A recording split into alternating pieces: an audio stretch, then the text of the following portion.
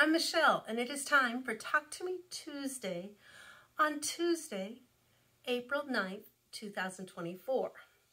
Yesterday was a very exciting day across quite a bit of the United States, and I got to travel with my husband to go watch the total solar eclipse of the sun. Fabulous day. Got to stay outside.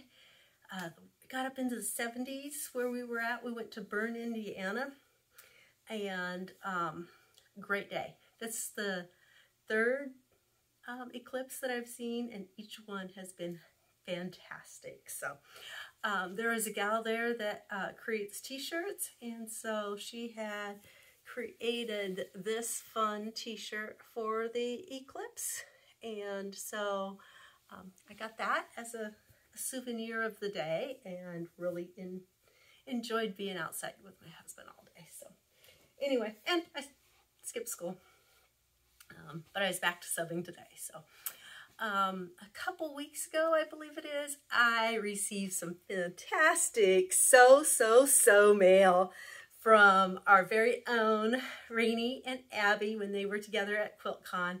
Thank you so much. You made my day when I got this, and still continue to make my days. So I put it in my sewing room with my other postcards that I have there that I like to pull out and look at on occasion. So another thing, I'd mentioned that I'd been reorganizing my sewing room and stuff, and I had these really neat tea towel panels.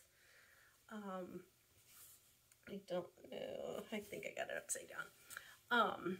That are just gorgeous sunflowers, and they are from Sue from my Quilt Guild, her stash. And so this one I just did a turned 1/4-inch hem, and as I was fussing with that, I'm going, I've got a serger. Serger does rolled hem, and oh, it's got the perfect color on it right now.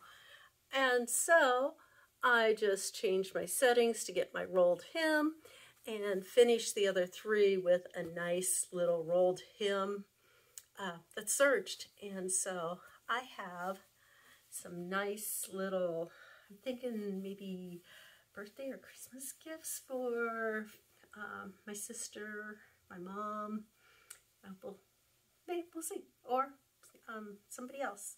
I know my sister-in-law out in California really loves sunflowers, so she might have to get one. But I don't know who will get them yet. It's hard telling. So that's all I have for this week. And so until next time, let's go sew.